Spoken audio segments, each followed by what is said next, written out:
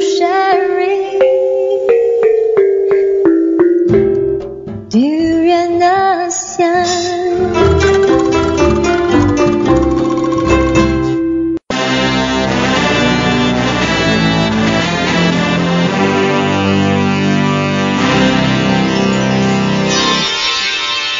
ASEAN Dailies. First and foremost news from Southeast Asia. Welcome back to Durian ASEAN, the voice of discovery and sharing. You are with Grace. At this morning on Thursday at ASEAN Dailies, we deliver news from Southeast Asia. So let's start off in Malaysia. Well, there will be road closures in the KL during the weekend, and apparently there will be an ASEAN cycling will be happening in Kuala Lumpur 2005. So, of course, several roads here will be closed, and City Police Chief Commandant Datuk Tanjudin M. Isa said Jalan Raja along the Dataran Merdeka will be closed from 7:30 a.m. to all the way till 6 p.m. on Saturday. So especially for Saturday, there will be road closures from 6:30 a.m. to 10 a.m. on Jalan Raja Laut, Jalan Sultan Ismail, Jalan P. Ramli, Jalan Ampang, Jalan Dang Wangi, Jalan Tunku Abdul Rahman, Jalan Raja, Jalan Sultan Hishamuddin, and National Mosque roundabout as well. So there will be road signs and also traffic police officers to ease any traffic congestion. But please do avoid to go to using these roads that I've mentioned before, because there will be the competition that the whole event will be held on Saturday. And of course, he was speaking during the road launching ceremony of ASEAN Cycle Fest at the City People Police Headquarters. That was just a Tuesday. And about there are 19 contestants are expected to participate in the 3 cycling races during the event, and that is being held in conjunction with the 27th ASEAN Summit, which will be coming up very soon in less than 2 weeks. So other activities that will be held include cultural performances and exhibitions at Dataran Merdeka. So there will be lots of things to see, but at the same time be aware of this traffic and also congestion and road closures on Saturday. Well, moving on to the next news about there was a strong earthquake that hit eastern Indonesia. Of course, there is no tsunami threat yet. So that apparently caused people to flee their homes in panic, of course. But there was no immediate report of injuries or damage yet, and also authorities said there was no threat of tsunami as well. So this magnitude that was measured 6.3 earthquake was centered 28 kilometers northeast of Alo Island of Chin in East Nusa Tenggara province. And also, according to the U.S. Geological Survey, which also put the magnitude at 6.3, they mentioned the earthquake had a depth of 14 kilometers, which is 9 miles. So this earthquake shook everything for about 11 seconds, causing people to run from their houses in panic. And it's also because of the lack of telecommunication network in remote areas were making it very difficult to get an immediate report of the casualties, even damages. So this meteorology and also geophysics agency, they mentioned that this earthquake did not have any potential to trigger tsunami yet. And when you talk about Indonesia, it is the world's largest archipelago, is very prone to all those seismic upheaval due to its location and geographical the figures on the Pacific Ring of Fire, and it's actually an arc of volcanoes and the fault lines encircling this Pacific basin. So in order to prevent all those damages or even casualties. It is very important to perhaps improve and also focus more on the telecommunication, and also to be able to develop or improve the alarm system around those remote areas. Yes, so that's it for our ASEAN Dailies breaking news, but we'll be back after this short break to discuss more on the political side of Southeast Asia, so stay tuned.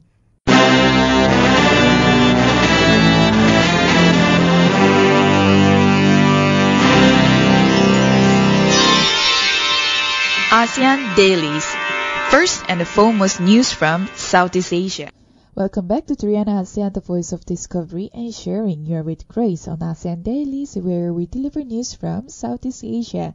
So we are here to discuss and also comment on the political side of Southeast Asia. So first, we'll be talking about the coming up election in Myanmar, and it looks like Aung San Suu Kyi is likely to win. However, there is always a problem there. So when her candidate emerges at the campaign rally in southern Myanmar, the whole crowd bursts into cheers and showers her with flowers. And then that shows really confident. It is pretty confident that the opposition will prevail this weekend after the decades of struggle against the military rulers, of course. But despite this euphoria around this party as election approach, there are signs that all will not be smooth, even if the party comes to power. So internal dissent is one problem for NLD, which is deeply divided despite the popularity of this lady Aung San Suu Kyi. And he is Aung San Suu Kyi's pet, according to a few of the local chefs. And they one of them also said I was one of his top opponents as well. So if this party wins majority, it will seek the presidency, of course, and Suu Kyi herself as barred from the job by the constitution. However, she has said that she will be the leader of the government. And then the question is, can she really transform the whole nation from a military system to democratic country? And perhaps she doesn't really speak up when it comes to certain issues such as Rohingya issues that happened a few weeks ago and is still an issue in Myanmar, and when it also comes to Southeast Asia. And that could lead to a lot of dysfunctional leadership and the military, which has resolved 25% of the seats in the parliament. It's not going away anyways. At the same time, that will probably cause probably rigid and rough transition in the country. But we hope to see something positive all coming from the Myanmar, and also to be able to hear a female leader runs this country with despite all the problems that the nation has. Moving on to next news, which is about Vietnam. Apparently, Vietnam arrests Malaysian woman for smuggling cocaine. And this nation has arrested one woman for smuggling this drug, and it is crime punishable by death in a communist country, of course.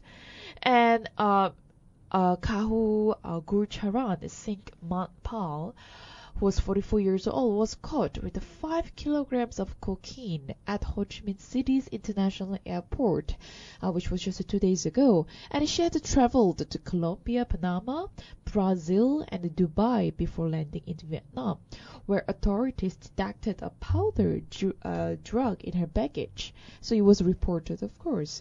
So under this some of the world's toughest drug laws, anyone found guilty of this possessing more than 600 grams, which is 20 ounces of heroin or cocaine, can face the death penalty in Vietnam. And these dozens of foreigners have been sentenced to death for drug offenses, but it also has been decades since a foreign national was executed in the country, and also drug smuggling and use is compliance as well. So not only it is very strict in Vietnam, but it's also pretty strict in some countries in Southeast Asia. So when it comes to drug dealing or any smuggling, any kinds of forms of drugs, it is very strictly restricted at the airport, and it's very, very important to be aware that a certain security system is very strict to prevent them from even entering into the country. And yes, one Malaysian woman was caught. And in fact, last year, the Philippine men and also women were sentenced to death for smuggling about 11 pounds of cocaine. So no matter how dangerous it is, there are still communities, a group of people who will just smuggle this kind of drugs into one country and into other, and for making a lot of money out of this. So there should be certain policies and even stricter system to be able to prevent and also perhaps arrest more people. That's also because of the with all those crime rates rising in certain countries. And let's move on to the next news, which is about ASEAN. Apparently, ASEAN defense ministers cancelled final statement over this China disagreement. This minister decided, which was just yesterday, to scrap the joint statement that traditionally ends their annual summit amid sharp divisions over China's aggressive build-up in the South China Sea, and that concerns that the U.S. response could escalate into conflict. And the Malaysian Defense Minister Hishammuddin Hussein told a news conference that the disagreement between U.S. and China is a real concern for the group, of course, while it may be a diplomatic fight between two powers. But the smaller ASEAN nation face the potential consequences after all, and an estimated about 30% of global trade transits South China Sea, and the several ASEAN members, including the Philippines, Malaysia, and Vietnam, they have a territorial claims that conflict with China as well. So, according to the defense minister, our considerations are real, not thoughts on the paper. What is signed in the joint declaration is not going to resolve the issues of duplicating claims, nor is it going to which the vessels that are in the South China Sea way. Unintended accidents can spiral into something worse. And it also mentioned in the ASEAN was setting up the hotline as a conduit to defuse this potential crisis as well. So lastly, between US and China, the tension is growing more and more, and they do not belong to ASEAN, but they're invited to participate for sure. And given their influence in the region and also their dispute basically hijacked the meeting agenda.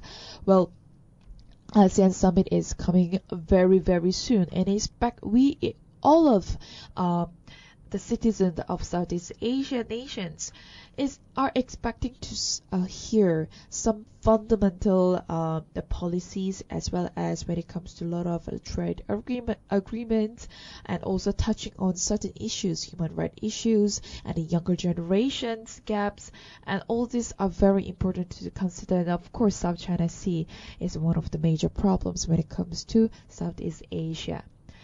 Well, before we end our political news, let's go to Taiwan. Taiwan's President Ma Ying-jeou will meet his Chinese counterpart Xi Jinping in Singapore this coming weekend. And what will be the first meeting between the leaders from the two rivals that was since the end of the Civil War in 1949. So these two presidents will exchange views on the cross-strait issues, and also the intention of the visit is to secure the cross-strait peace, and it also but no agreement will be signed yet. Of course, Chinese statement media early, they mentioned or confirmed that President Xi is to meet Taiwan's leader Ma in Singapore, and quoting the Taiwan's affairs official in Beijing. And the one-line dispatch by the official Xinhua news agency came after Ma's office late Tuesday announced in the first meeting between two leaders. This is quite a surprise visit, and also this meeting follows the gradual warming of relations with Beijing since the Ma of the China-friendly and also Kuomintang or KMT came to power in 2008. So that's it for the news from political side of Southeast Asia. But stay tuned. We'll come back to deliver more news on the business and economic news from Southeast Asia.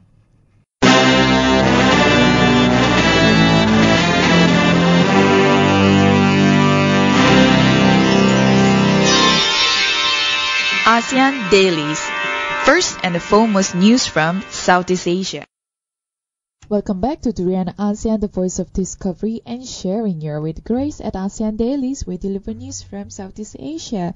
So let's focus more on the business and economic part of this segment.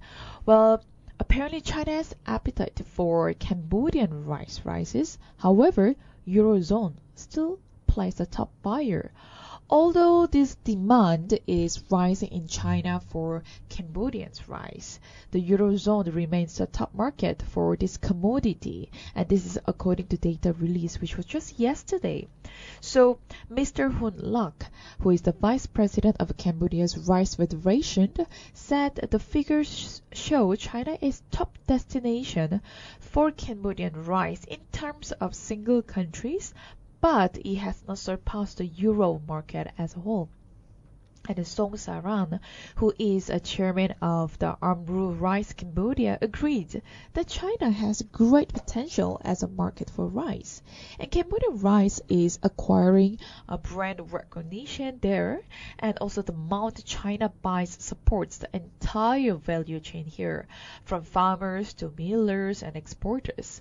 So Mr. Saran mentioned that adding that the Cambodian exporters are facing several competitions for European market as well. So there is a long-term commitment from China to support this Cambodian government. And of course, price is more or less the same as the price in the European market. And this is according to Mr. Saran. And he also added and expressed pretty confident that Cambodia will be able to supply about 100,000 tons to China, will buy from the end of this month. So there will be a sort of production surplus there as well, which is pretty quite exciting.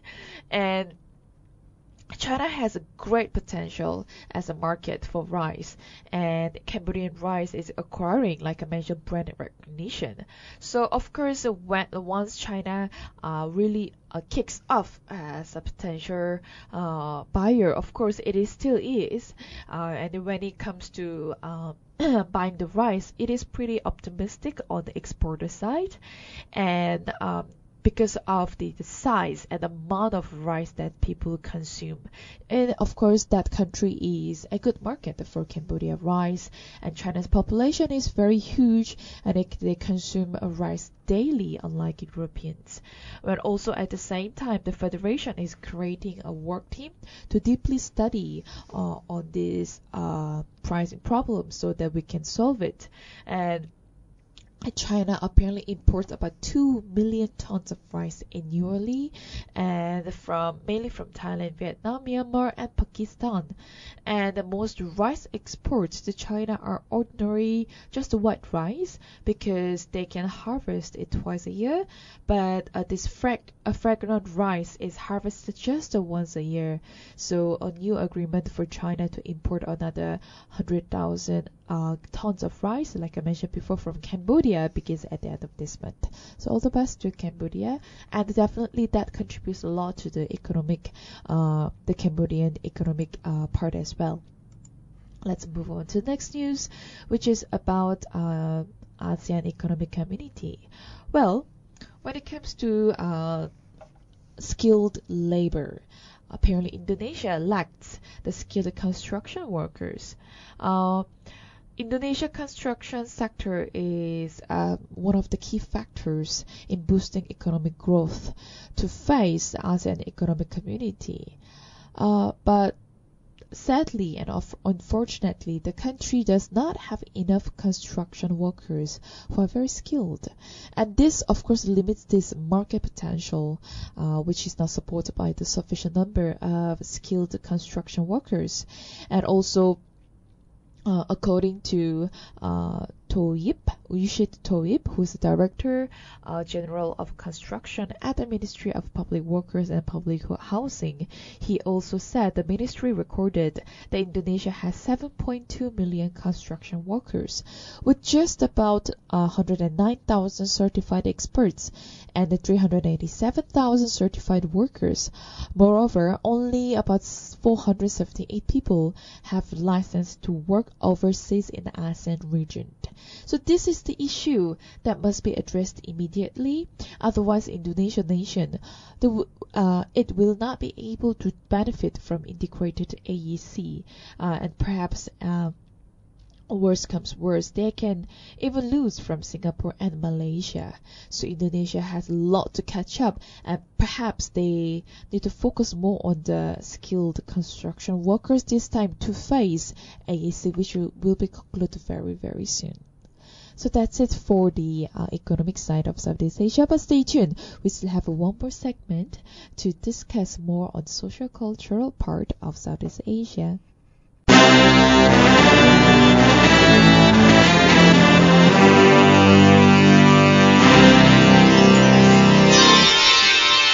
ASEAN Dailies, first and foremost news from Southeast Asia.